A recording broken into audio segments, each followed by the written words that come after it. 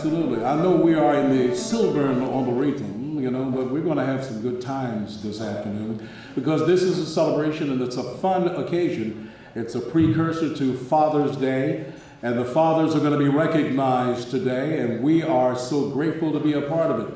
Once again, good afternoon. My name is Harold Pompey. I'm from Heaven 600 WCAO Radio. And I thought it not robbery that Marvin Williams would invite me and ask me would I come and be a part of this celebration this afternoon, and I am so grateful to be here.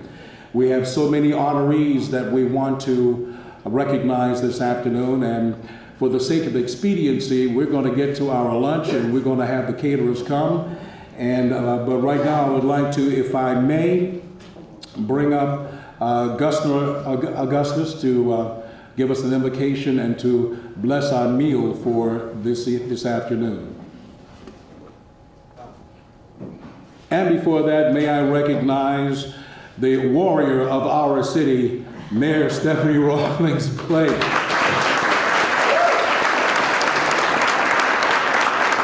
Most eternal and wise God, we beseech you even now.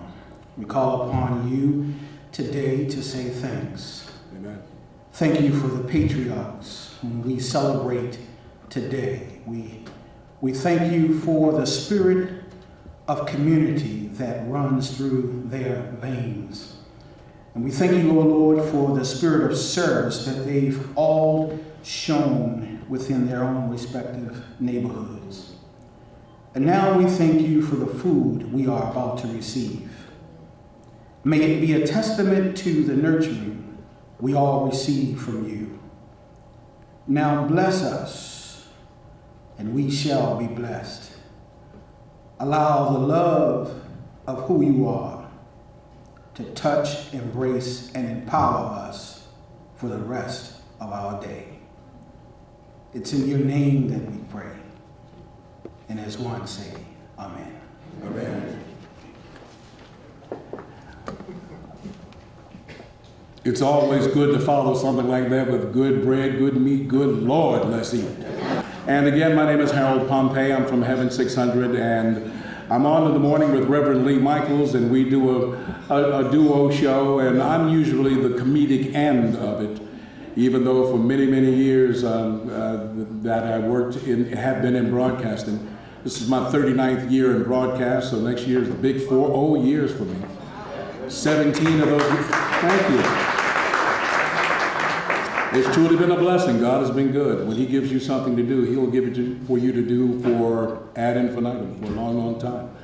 You know, but for the 17 years that I worked for WWIN Radio, Magic 95.9, that's where a lot of things, I had a chance to cut teeth with a lot of things, and a lot of things with the Fair City.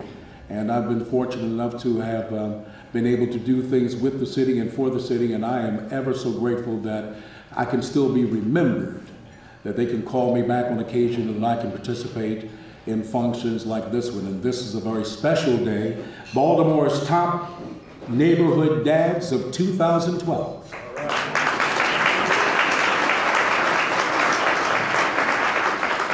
And what's really significant about this is that when we hear the word dad, we always equate it just with someone's being the biological, even an adoptive parent.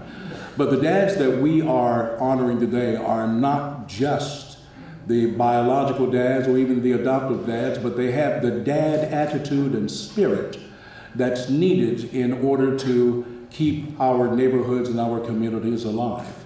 You know, the phrase, a very old phrase, was recoined some years ago. It said that it takes a village to raise a child, but that village also should have some leadership.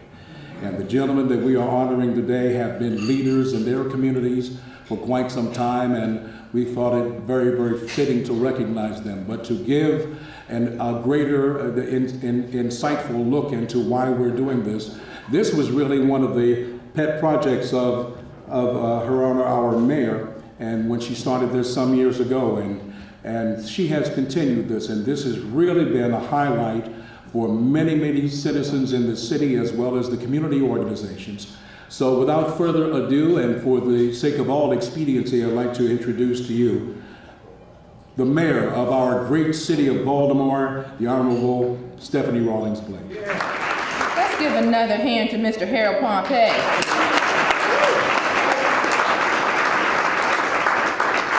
I said we wanted you here for the voice. We didn't know you were going to be funny too. So I want to thank my colleagues in government for being here with us today to celebrate again Baltimore's top neighborhood dads. I want to thank Delegate Mary Washington for being here. I also want to thank the councilwoman for this district, Councilwoman Sharon Green Middleton. I know you had to travel a long way, right across the fence to get over here. But thank you for making the trip to support us today. And I want to thank all of the dads and the supporters of our honorees today for being here. You have been invited here today because of your proven dedication to your family and your community. With the example each of you set in your community, we are making Baltimore better, safer, and stronger every single day. And it's an honor to host this annual celebration that ensures that your hard work does not go without being noticed. As you may know, we also have a Top Moms event that we held last month, and each year I'm inspired by the stories that I hear. Now, I get excited to celebrate strong men in our community. I think when you're raised by a strong man, when you see men doing what men are supposed to do in communities growing up, you realize that, you realize how blessed and lucky you are. I realize that. And I know that, I can't take it for granted, because while you're here, not everyone is stepping up to the plate. Not everyone is doing what they need to be doing, and not everyone knows what they need to do. I was blessed to be raised by a dad who, and uncles and people in the community that exemplified what it means to be a neighborhood dad every single day. But we all know that throughout our city and around the country, there are men and women that don't have the first example of what they should be in life. And that's why what we're doing today is so very important, because we need to hold you up, put you up on a pedestal, hoist you up on our shoulders, run you around town so we can say this is what it means. If you had any confusion about what it means to be a member of your community, to be dedicated to your community, if you needed to know, when everybody says, what can I do to help? You know how that is. Those are people that say, please don't answer, right? Please don't get, the ones that are asking, because you're not asking, you're doing every single day. And we're here to say thank you for that, to celebrate you, to let you know that while you may think that nobody is noticing all of your hard work, we are and your community is.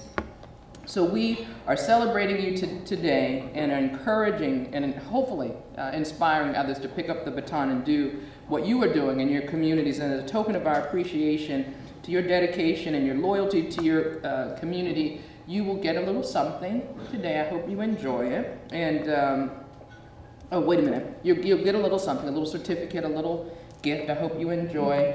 Hope we don't see them on eBay later, if you don't like them. But I do want to say thank you to the Department of Recreation and Parks for the use of this wonderful facility. Isn't this a beautiful place? This is, to me, one of the great things about Baltimore is, they say that Maryland is America in miniature, but really it's Baltimore. We have, if you look out here, you couldn't tell where you are. Where in the country. You certainly wouldn't think that you're smack in the middle of a city.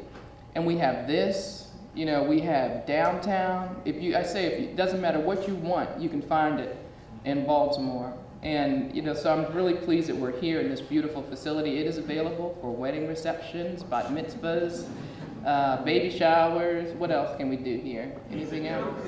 Yeah, quinceañeros, let's work that out. It's perfect. But yeah, anything. So I hope that this is not your last time at this facility. And I also want to thank Black Tie Caterers for today's terrific lunch. The one thing I appreciate, you all, I think everybody appreciates good food, but even more than that, I appreciate professional and good service. So thank you very much. You always go above and beyond, and I really appreciate that, having the opportunity to work with you again. And last but not least, I want to thank our speaker for today, Dr. Samuel Ross, who's going to give us, yes, Chief Executive Officer of Bon Secours Baltimore Health System. Thank you for accepting the invitation. I hope you have some inspiring words for the men of our city. I'm putting you on the spot. Yes. No, we're all looking forward to hearing from you, and thank you again for the work that you do in some of our most vulnerable communities. Your professionalism and your dedication to excellence is giving us all a good name, so thank you for that. I want to thank everyone that worked very hard to make this event possible. I want to thank the members of my staff. Wave your hand if you work on my staff. Yes?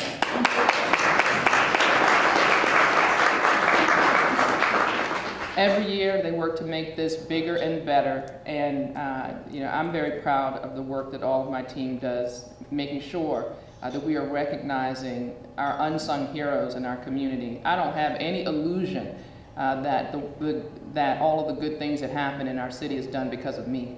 I know it's because of people, men and women, but we're here for the men, that work so hard in the community. So I just want to thank them for making our top neighborhood dads feel as special as they deserve to be on this day. So thank you again, and I am looking forward to standing with you as we celebrate Baltimore's top neighborhood dads. Thank you again.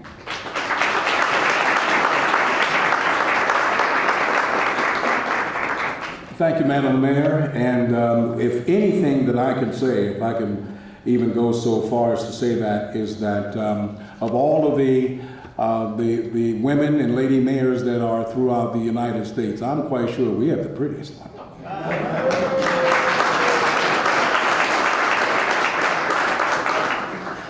Probably in government. I mean, Angela Merkel is the Chancellor of Germany, but you know.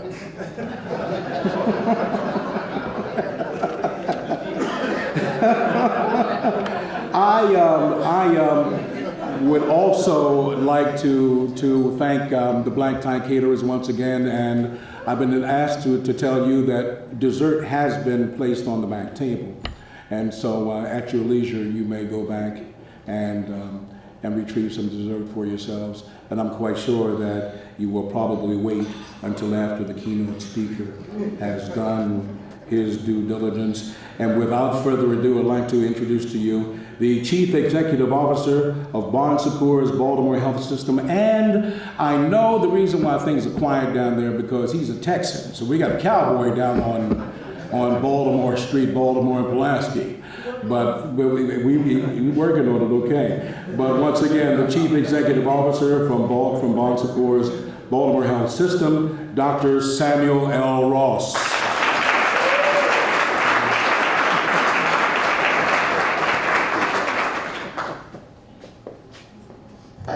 Good afternoon. Good afternoon. There's a phenomenon, medical. It's called splanchnic pooling. Anybody heard of that? Well, that's what happens. Let's see, what time did they serve? Usually about 30 to 45 minutes after the meal. Part of the digestive process.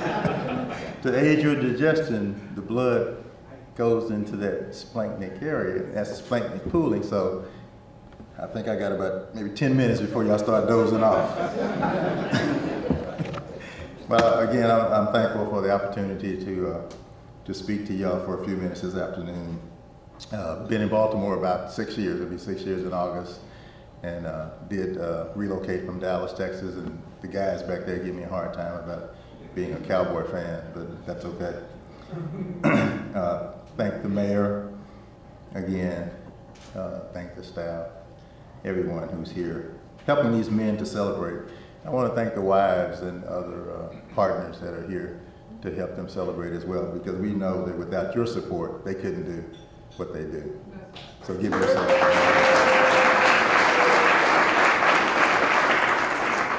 You know, the lady said, that's right, before the man can say it. So I'm also the son of a Baptist preacher, so I'm gonna make 3 points, and then I'm gonna pass the collection plate. And we'll be out of here. But I do want to talk about 3 things as it relates to those being celebrated today. One is servant leadership. The second is the social determinants of health. And then third and last, I'll talk about health screening. So the 3 S's: servant leadership, social determinants, and screening. There's a body of literature by a gentleman by the name of Robert Greenleaf that talks about servant leaders. And as I read the bios of each of the gentlemen being celebrated here today, that's the theme that came into my head as I was thinking about what I would say today, because you all are servant leaders. And what he says about that, the great leader is first experienced as a servant to others, and that this simple fact is central to his greatness. True leadership emerges from those whose primary motivation is a deep desire to help others. And when I read every initiative that each of you has been involved in, that's been the driving force. Who is a servant leader? A servant first. It begins with a natural feeling that one wants to serve first. And then there's a conscious choice following that to aspire to lead. The difference manifests itself in the care taken by the servant, first to make sure that other people's highest priority needs are being served. Again, which is what you have been doing for your community. And here's the best test of a servant leader. Do those served grow as persons? Do they, while being served, become healthier, wiser, freer, more autonomous, more likely themselves to become servants because of your examples? And what is the effect on the least privileged in society? Will they benefit or at least not be further deprived? And you think about what you do. And then just one last comment about the definition. It's not a quick fix approach. And look at the years that many of you have been doing what you do, and that's a perfect example of it. You work to remove barriers and obstacles. You focus on personal and professional growth, and you embrace people building and development. Now, like David Letterman, there's a top 10 characteristics of a servant leader. One is that you listen. And not just listen just to the words that are being said, but you're a little bit of a mind reader, because you have to do some assessment of what's the inner thought that someone has when they're bringing something to you. You know, what's behind the first thing that they might say, and how do I interpret that more effectively? So first is listening. Second is empathy. You assume good intentions of those that you work around, those that you work with. Number 3 is that you exhibit healing. The opportunity to help make whole those with whom you come in contact with. Number 4 is awareness. And awareness in a context that you view most situations from a more integrated, holistic position. It also makes you a disturber and an awakener. So because of your awareness, you don't just want to see it for yourself, but you want to trouble the waters. And some of y'all I've seen do that. So you're able to sharply awake and reasonably disturb. The 5th is your powers of persuasion, convincing rather than coercion, effective at building consensus within groups. Number 6 is a concept called conceptualization. And you can translate that as you have a vision. You're able to take what you're seeing and think beyond the day-to-day realities. And what does it mean in a bigger context? Number 7 is you have foresight. Understand the lessons from the past, the realities of the present, and the likely consequence of a decision for the future. Number 8 is the concept of stewardship, a commitment to serving the needs of others, but not just for today, but preserving what you're doing for someone for the future. And whether that's your kids, your own kids, your families, your neighbors, etc., but it's stewardship not just of current resources, but really for future resources as well. Number 9 is the commitment to the growth of people, deeply committed personal interest in those that you work with, encouraging worker involvement in everything, including decision making. And 10, last but not least, it's about building community. Building community among those who work with you and around you. And there's a concept called community responsive, and as I read each of your bios, I thought about that as well. And the definition of community responsive is caring for the health of the people beyond the traditional approaches. So the works that you do, many would see as non-traditional, but it's effective nonetheless.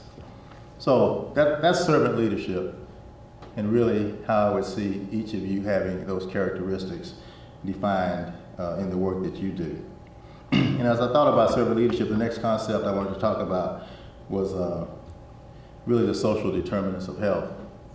Now, there's a body of literature around social determinants of health and premature death, which is what would cause you to die sooner than you might normally predict. And if you look at a pie chart that's got 100%, okay, 30% of that contribution to premature death is your genetic predisposition, which means your parents. Now, how many of you chose your parents? Nobody. So 30% is out of your control right off the bat. 10% is your access to health care. And that gets to whether you have insurance, whether you can see your doctor, et cetera. So that adds up to 40%. So 60% really relates to the work that you're doing in the community, which gets to the social circumstances of your community, the environmental exposures in your community, and the behavioral patterns in your community. And that gets to, do you smoke, do you drink, do you do drugs, do you drive recklessly? So the social determinants really are those things that I see you impacting in your work, because you can't impact who the individual's parents are, and for the most part, unless you support them getting education, a job, access to insurance, you're really not impacting the medical healthcare piece as much. But you are impacting that other 60%, which is critical to healthy communities. And I've heard the mayor talking about her vision for 10,000 families in the next 10 years. Well, those are going to be the reasons that those families come here. The work that you're doing that helps to make our communities healthier is going to be part of that attraction for why somebody wants to come to this lovely city of Baltimore. So that's the connection. As a servant leader, you're building healthier communities, and you're doing it by impacting the social determinants of health. Now, the third piece I want to talk about is screening, because then this gets down to the personal level, which is what are you doing to make sure you're going to be around here a long time to see this through. And it gets to how do you take care of yourself. Men on average live 7 years less than women. And you can think about all the reasons why that might be, but it's a fact. At the end of the day, men live 7 years less than women. And it's another fact that most of us men don't go to the doctor unless a woman is taking us, sending us, and when we're babies, carrying us to those appointments. So we're a little hard-headed at times, because for the most part, we think we got it. I see some people looking at each other. For the most part, you think we're strong, we don't want to show weakness, got a little ache, got a little pain, but we're going to keep going. And we tend to hide those things from our loved ones because we're afraid they might send us to the doctor. But don't be afraid. Leading cause of death for us is heart disease. And again, it's because we don't take good care of ourselves, we don't pay attention to our blood pressure, to those other things. And if you look at heart disease, cancer, stroke, diabetes, that accounts for about 60% of all the reasons that we die, and particularly die of premature death. Now, we all have risk factors that we can address. Now, family history is a risk factor, but again, you don't control your family history. But you do control your exercise, your ability to exercise. Do you even walk 30 minutes a day? It used to be the idea that everybody thought I had to join membership to a gym. And I have a lot of friends that had, back in the day, they used to make you do those 2-year memberships. I had a lot of friends that paid for 2 years and never went to the gym, because once they got that contract, they had to continue to pay it. But just as simple as walking. I also had another friend that I went to medical school with, and he used to say, he said, well, I said, you exercising? He said, you know, here's how I handle exercise. He said, every time I get the urge to exercise, I sit down until it goes away. And some of y'all might be practicing that too, but that's not exercise. Another risk factor is your diet. You know, I think for the most part, Mr. Pompey was asking me, was a healthy meal.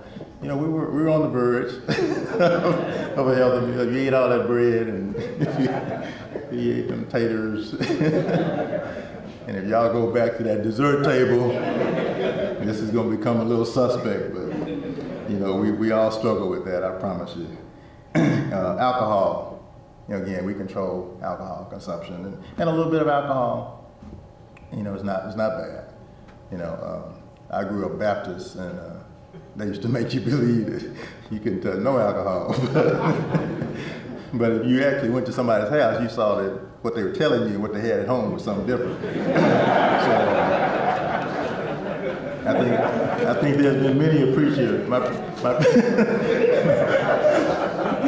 preacher back home, he used to say, I go visit some of y'all and I ask you for a glass of water. He said, and I try to follow you to the kitchen and you just go into a panic. No, oh no, that's all right. Keep your seat. Keep your seat. And he said, I believe y'all got some of that grand prize soda water in there that you don't want me to see. So alcohol and tobacco, you know, there's still too much smoking that goes on. You know, even though there are lots of ads and pictures and all kinds of things that deter us, but there's still too many people that are smoking. So at the end of the day, there are a number of things that are risk factors that are within our control, that are about our specific social determinant of health, and then it expands to the community, and it expands to the city and the state and this nation as a whole. So I would encourage you to do those things that you can impact. And the other one I'll talk about is screening, because you have access to screening. There are a lot of free screenings for men that we tend not to take our advantage of. Your blood pressure screening, you know, your vision screening, dental screening. You should have cholesterol, diabetes, you know, prostate. People tend to not want to do prostate screening, you know, because they feel violated to do prostate screening, but you think about the alternative, you know, you can be violated for a few seconds or you can progress toward that. Now, there is some controversy right now about the PSA test. You might have heard that recently. There's debate, and all I would say to that is talk to your doctor. Because if you got risk factors and family history, and particularly if you're an African-American man where we have a higher incidence of prostate cancer, you know, talk to your doctor, talk to your family, and decide for yourself at the end of the day what you want to do about that. And then even we should be doing breast self-exam. Men should be doing breast self-exam because men do get breast cancer. It does happen to men. I have a couple of friends that I know that got breast cancer. And on TV they have a Richard Roundtree, the actor, talks about having been diagnosed with breast cancer. So we can have that, and we have the ability to impact these outcomes. So please do those things that are within your control to make these outcomes different. And everybody has to have, I'm going to end with this, everybody has to have a different motivation, because motivation comes from within. What's going to make you do it? You think about your family, you got a daughter you want to, you know, make sure you see through graduation and marriage, you know, grandkids, etc. But I had a patient one time that was diabetic, and I wanted him to eat right, which he wouldn't do. You know, wanted him to exercise, which he wouldn't do. And he was on oral medications, but his blood sugar was out of control. And I was saying to him, you're at a point where I'm going to have to put you on insulin. And so that was our last conversation. So in Dallas, about once a year, we have an ice storm. We don't get a lot of snow, but we always have this ice storm that lasts about a day and quickly goes away. So I had made it to the office, and I had made rounds that day. and I got a call from the answering service. And I called the patient back, and it was this gentleman. And he said, I have to see you today.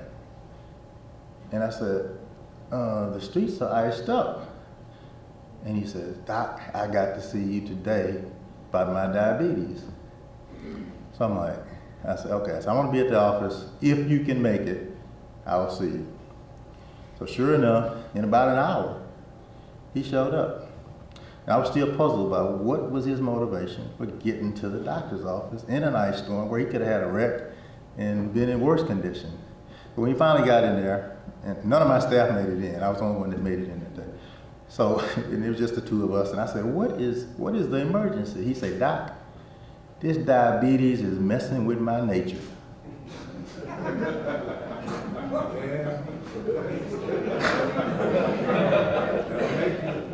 And that became his motivation, because after that, I'm serious, he became a model patient.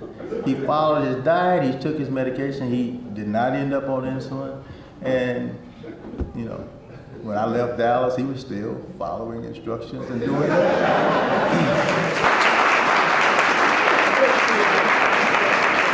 Dr. Ross, thank you so much. Once again, let's hear it for Dr. Ross.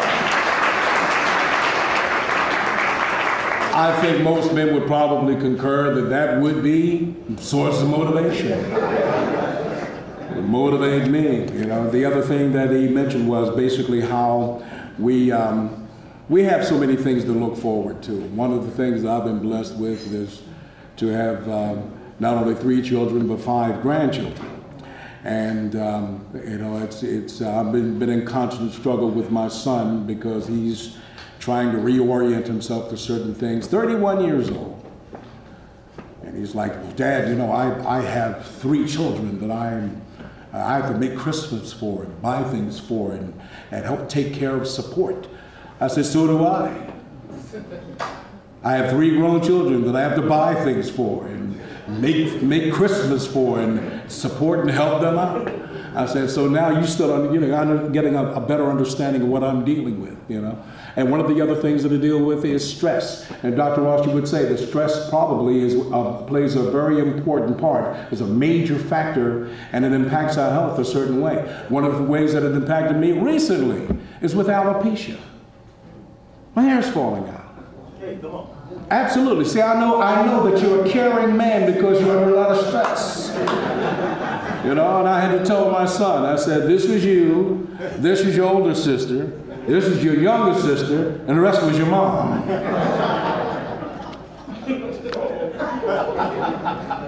But I was grateful anyway, you know, because God has blessed me with a wonderful family.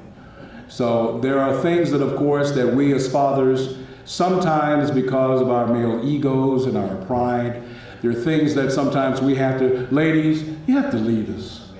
Because sometimes we are clueless. But we love you anyway. And it's that love for family and for community that is being expressed and acknowledged today.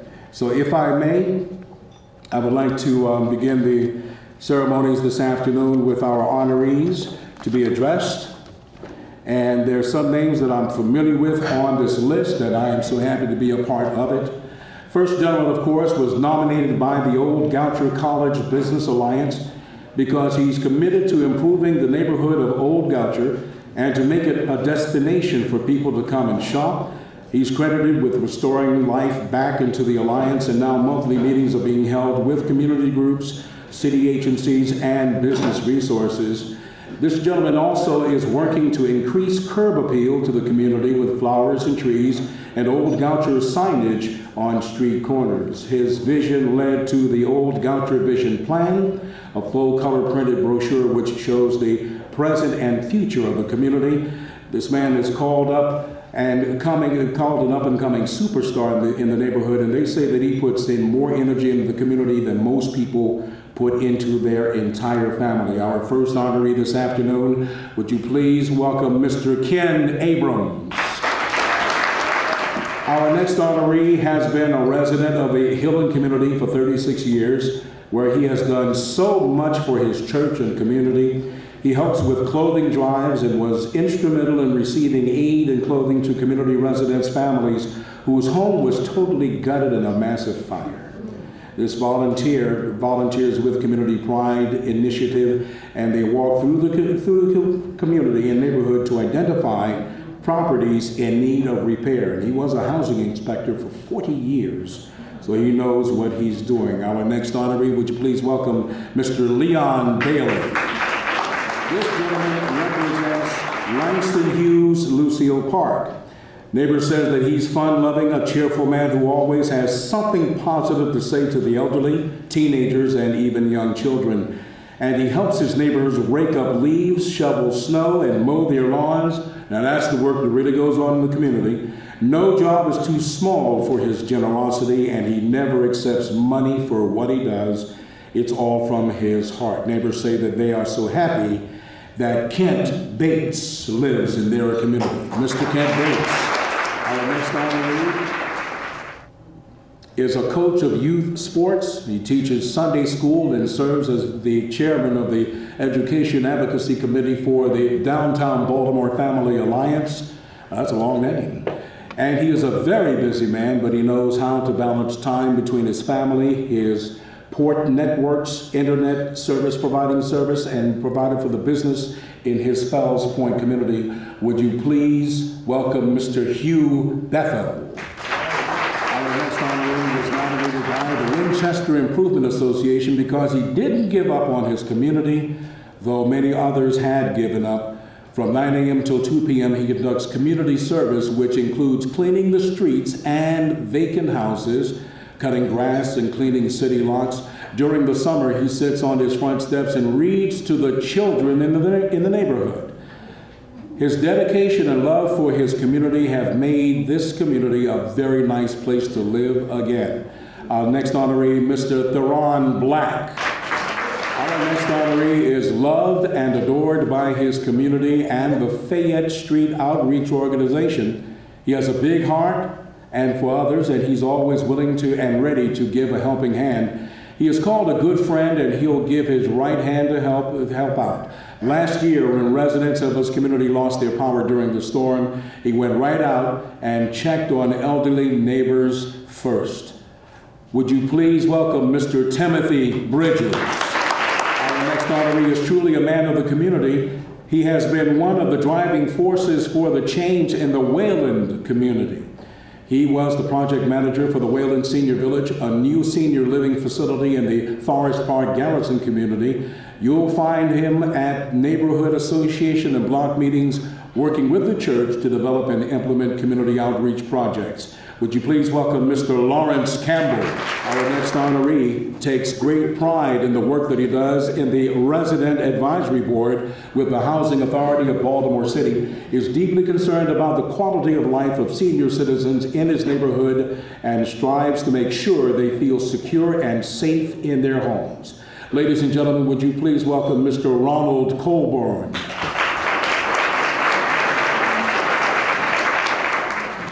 Ron's not here. And accepting on behalf of Mr. Colburn, Keith Brockington. Keith Brockington. All right.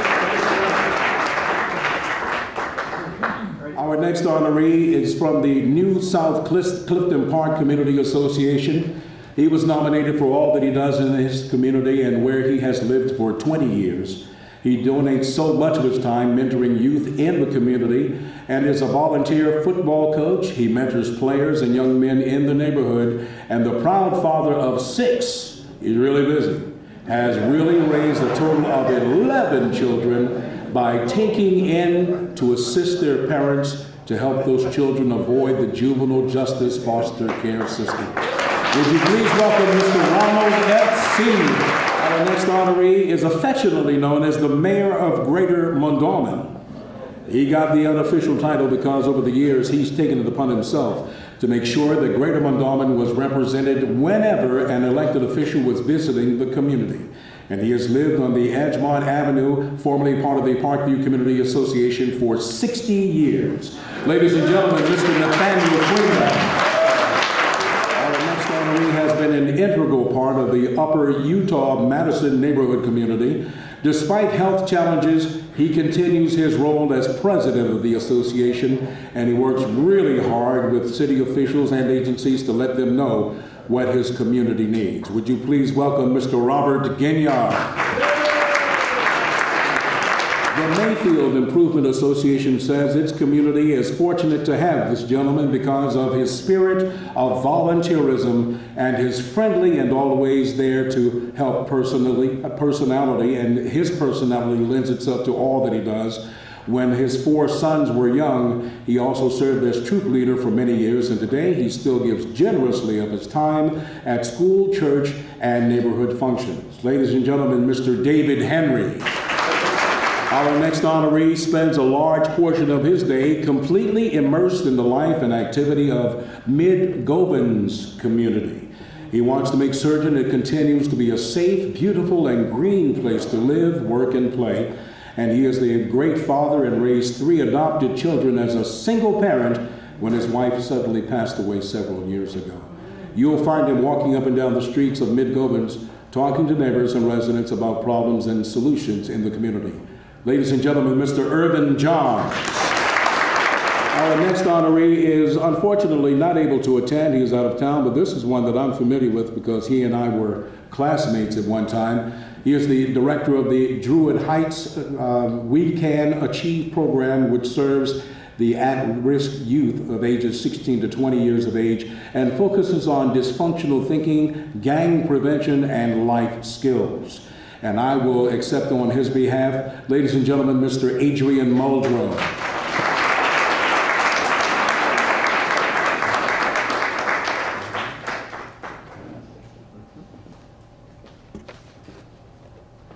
This gentleman was nominated because he works hard to strengthen families, and he stays dedicated to help children in his community. His long day, which begins at 3:30 a.m., I know what that's like, so he can commute to work, does not stop him from getting home in time to pick up his children and help with homework and serving as president of the Kip Ujima Association at his son's school. Ladies and gentlemen, Mr. Chris Nicholson. This gentleman's love for his Marble Hill community has not gone unnoticed. He's the past president of the Community Association and has established a wonderful rapport with residents, both young and old, and many of the young men in the neighborhood look up to him and call him Pops. Ladies and gentlemen, Mr. Atiba Nkrumah. Our next honoree has been a strong advocate in the Latino community in Baltimore. Every year, he coordinates an event to celebrate World AIDS Day, and he's an outspoken leader in bringing the topic of HIV to the Latino community. He supported efforts with various Hispanic networks to enhance communication among Latino residents, and he is an amazing leader who needs to be recognized for his mentoring and support for the community around issues of health. Ladies and gentlemen, Mr. Alfredo Santiago. This gentleman has been a father figure in the Charles Village community for many years. For more than a decade, he has served on the Civic Association Board. He's single-handedly solicits vendors for the annual Charles Village Festival. A great work is being done right now by Mr. John Spurrier. Our next honoree, when it comes to him, it's not what he does, but rather what doesn't he do.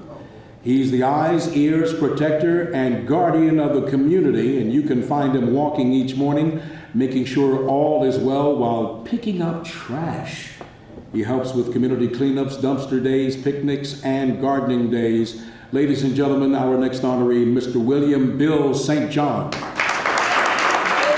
Our next honoree was nominated for the Top Neighborhood Dad honor because he consistently volunteers his time to help out everyone and is truly committed to not only his own family, but also the children at the Mount Washington School. Ladies and gentlemen, Mr. Sean A. Stinnett. Our next honoree is the leader of the Ukrainian community in the city. I love that cathedral that's down on Eastern Avenue. That thing is awesome. I love it. Thanks to his hard work and dedication and compassion, thousands of Ukrainians were able to make Baltimore their home. Father Savinsky is a great contributor to the spiritual life of the community. Ladies and gentlemen, Reverend Vasil Savinsky. Ladies and gentlemen, our next honoree is of the Douglas Somerset Resident Council and their top neighborhood dad. He has never forgotten his community and neighbors whenever he's asked to help, whether it's for the church or an elderly neighbor. He's there, ready, and willing to help out. Ladies and gentlemen, Mr. Kenneth Troy. Mr. Troy is not here this afternoon, and we shall, as a matter of fact, we will have a representative come and accept for him. You get 2 walks today, man. That's pretty good. Did you get 2 meals? Yeah. We give you 2 slices of cake in the bag, you know? It's strawberry shortcake too, real good. This next gentleman, of course, is known as a hard-working neighbor in the Lauraville area and in the Lauraville section of the city, always ready to support however he can. He has coached soccer and has been an event organizer of local youth programs for church and for school. Ladies and gentlemen, Mr. Chris Walt. Our next honoree is a dedicated neighborhood dad in the Southern Park Heights community. He does so much for the youth in the community. He coaches the Park Heights Saints football team for close to 200 neighborhood kids. And when kids don't have transportation to get to and from games and practices, he always picks them up in his van. Ladies and gentlemen, Mr. Garrick Williams. And last but not least, our last honoree is the great father figure to many children across the city. Since 2005, he has coached football and lacrosse and an indoor football team comprised of mostly inner city youth. The Gardenville Gators and Middle River Renegades are just a few of the teams that he's inspired, and he uses the lessons of sports to mold the minds and spirits of the youth that he coaches. Ladies and gentlemen, our honoree, Mr. James Wilson.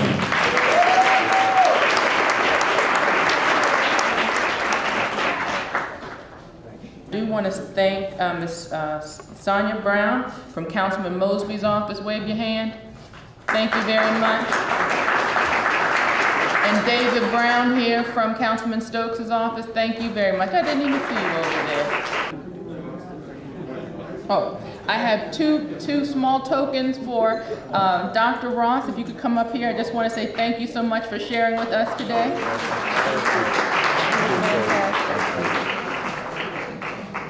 And for our comedian / MC, Mr. Harold Pompey. Thank you. Thank you. Enjoy. Thank you very much. I think, are you closing us out or am I closing? You'll go last. Oh, we have one more thing. I'm last sorry. thing. Madam Mayor, we have one of our honorees who would like to present to you an award and acknowledge your great work and devotion to youth, and that's Mr. Timothy Bridges, who has with him a plaque that he would like to present. Madam Mayor, I'm so godly proud of you as the mayor and also as Dr. Sam Ross, that's the boss. I hear all his jokes all the time, but one of the positive expressions is a Christian school that's in our community in West Baltimore, and the children at their first King and Queen banquet wanted to honor people that were making a difference in Baltimore, and this is a plaque from the Greater Christian Academy. Thank you. On behalf of the children.